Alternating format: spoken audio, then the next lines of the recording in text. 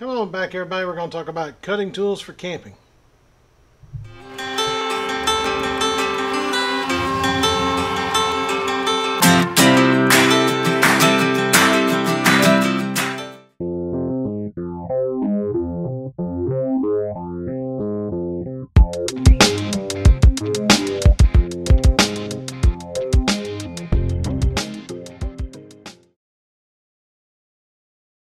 Okay, so your first section is going to be your knife. It's going to be a good knife. Now, my theory is on pocket knives especially, you can use about any pocket knife you've got to do what you need for camping. I've tried it. It works. One of my favorite go-tos, of course, is this right here. I just did a review on this, the Victorinox one-handed trekker. I will say this though, on your blades, you don't want any smaller than that right there. That's probably a 3.5 maybe. I don't have a tape measure. Oh yeah, I do. Hang on. I'll measure that. But that's the smallest you want to go. Blade wise, it's 3.25 inches long. That's probably the smallest you ever want to go with camping. But I mean, I can use that particular blade for feather sticks, whatever I need for processing small things, food, any of that right there. I can do it with that little blade. Now, if you're on a budget and don't want to go after a big bushcraft style knife, which this is below some of the good bushcraft knives. This is even further down, but for bang for your buck, you can't pass the Mora knives. This is a Mora Companion. I've had it for a long time. I actually bought this, paid 15 bucks for it at Dave Canterbury's Pathfinder School. Actually at the Pathfinder Gathering, he has once a year for a weekend where he lets anybody come in. It's not taking the full class or anything. This thing is still freaking sharp. This one is the high carbon steel. I don't know if you'll be able to see that on there or not, but it is the high carbon steel. They do make these in a stainless. I just prefer a high carbon steel for ease of sharpening and stuff like that with this particular blade. But this thing's great for feather sticking, for preparing food, for whatever you need. If you're on a budget and can't afford, don't want to spend the money, the 50 or so bucks for a Swiss Army, go down and get a Opinel brand knife. I'll flip in a picture right here of one. I would say don't go any lower than a number 8, maybe a number 7, and then go your way up as far as blade length. Those would be awesome for preparing food, for preparing your tinder bundles or tinder and stuff, feather sticking, that kind of thing. Small thin blade that's perfect for that kind of stuff. Then if you want to spend a little more money and get something like a bushcraft knife, highly recommend them. This one, thick blade, it's a CFK Cutlery Company. This one is a D2 tool steel. So I keep the blade oiled with it too, because it's a high carbon mix in it.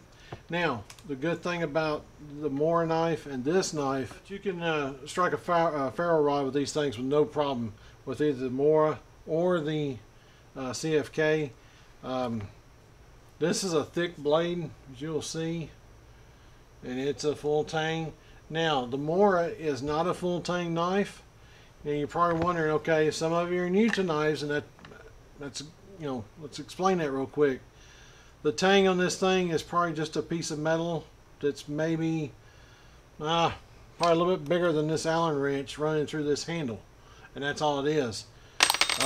Whereas this is a full piece of metal that you see running through the whole handle, between the two handle pieces. The whole spine is metal. It's all one continuous piece of metal from the whole blade, whereas this isn't. So this might stand a chance if you're doing any kind of like, it's something I do not prescribe to, folks. If you got to, you got to. But if you're batoning, this might break. So keep that in mind and be careful when you're doing that kind of stuff. Not to say this one wouldn't break, be honest with you. But shouldn't. So that's it for cutting tools. There's some others out there in the world you can use. But this is some of your major ones. And like I said, there are nicer bushcraft knives that I do not have. This is cutting tools getting you started. Okay, so the next cutting tool you might need camping would be an axe or a hatchet of some kind, some type. This is a little Gerber's pack axe is what it's called. Now, for some of you that don't know, Gerber axes are made by Fiskars. Same people that makes this one. I've had this one for quite some time. I've used this quite a bit. What I like about this one is you can actually choke up on it pretty good and use it to make shavings from a piece of wood. And I've done that before with this particular little hatchet. This is perfect to go in your backpack, go in your day hike bag. You've got a little something to process wood. The next thing, which I used, just got this here recently, used it on the last camping trip, is the Fiskars X111, which is actually a 17-inch handle and splitting axe. This particular sheath, and I'll leave links down below for this, is by a Viking princess off of Etsy. She makes these axe sheaths for the Fiskars. So if you're looking for one, get on Etsy. Like I said, I'll leave the link down below and pick you one up, because it's a whole lot better than that plastic thing they send on them, which plastic thing's better than nothing. Now, you've got these two that are good for small stuff. This you can probably split some small logs about that big around with no problem. But you start getting into some major stuff and you're going to want a full-size axe. Now, I won't use this axe. Eventually I'm going to get another Fiskars full-size. This is my dad's old axe, so I'm not I'm going to try to keep it intact, keep it one piece to give it on down the road, as they say. So anyway, axes are a big thing. Do a lot with them, you know, cutting down trees, splitting wood. That's pretty much it, actually. You do not, unless the back of these things are hardened, you do not want to use these as a hammer or a any kind of striking as far as the back of them on hard surfaces. It will bend them, it will dent them. They're just, you know, unless they've been heat treated to do so, they're not meant to do so. So just stop doing that and ruining them. Alright guys, we're going to move on to the next cutting tool and the last cutting tool you'll have to have. Okay, so the last cutting tool you'll need camping is some kind of saw. If you've got one of these floating around, they work. You may have to change the blade out and get a better blade, but these things work. I've had this thing, this is actually Dad's, and I haven't used it in a long time, but I used to use it all the time, camping and stuff, cutting down, processing wood down. Because one thing is for sure, when you're using an axe, you're losing wood because of all the chunks you have to take out to get down to that splitting it in half. Whereas a saw, you're only losing, you know, thousandths of an inch instead of, you know, possible couple of 3 inches. So nothing wrong with these.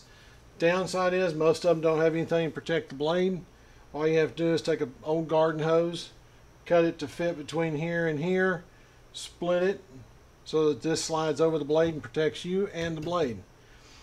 The next one, now this is kind of on the high end of things, but that's the Baco Laplander. Now I've also got a Fiskars saw like this that I've used for years. I haven't had this but maybe a couple of years now. And there's a couple other brands out there, you know, it's up to you what you want to spend on. But I will say this is a fast cutting little saw. Very fast cutting saw. I like it a lot. Now, one other thing you need with all these tools, and when you're even with your axes, is a good pair of gloves. You don't have to use mechanic gloves. If you can find some cheaper that are kind of like that, that's fine too. I like the mechanics gloves. I keep a pair in the truck. Got a pair somewhere here in the garage, and I've got this pair I always carry camping to have on me when I'm processing wood, picking stuff up out of the woods and stuff. It's always kind of nice to have a glove on because you never know what you might run into your finger. So anyways, that's it for the cutting tools for outdoors. Hope this helps. If you have any questions, leave them down below. If you have any suggestions, leave them down below too. That's what this whole thing's about. One other thing before I go, high carbon steel stuff, I always treat with some kind of oil. I usually use the ballast on it. All my pocket knives, I use the KPL. That's the knife pivot lube on the pivot joints to keep them fresh and moving and keep the steel from rusting. So, with all that said, guys, I sure appreciate you watching. Make sure you check out all the links down below. I'll have several links for all this. And catch us next time and be prepared.